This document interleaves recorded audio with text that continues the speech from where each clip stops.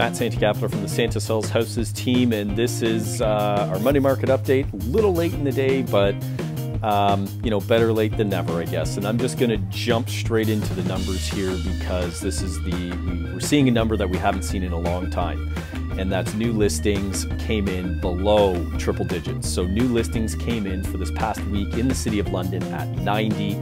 We haven't seen this since, I guess, really last Christmas.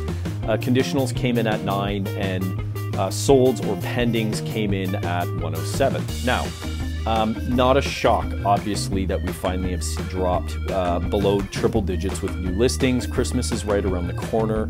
But something to keep in mind here, if you are looking to sell your home and you're maybe wondering when is the best time, I wouldn't say there's necessarily anything wrong with listing your home around Christmas, because anybody who is searching for a home during the holidays has serious purpose behind it. So you'll probably have fewer tire kickers. Not that I think there are a lot of tire kickers these days, because I don't. I believe everybody who is looking with intent.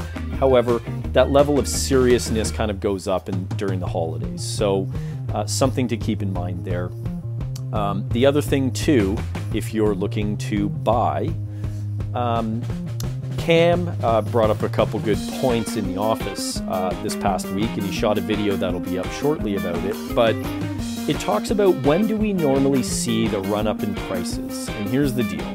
Generally in February is when you actually do start to see a pop in prices. So if you are shopping, you want to get out and you want to buy now, because chances are, again, as long as everything stays the same as far as trends, chances are in February, home prices will be a significant amount higher than they are today. So again, Matt Santagapita from the Santa Sells Houses team.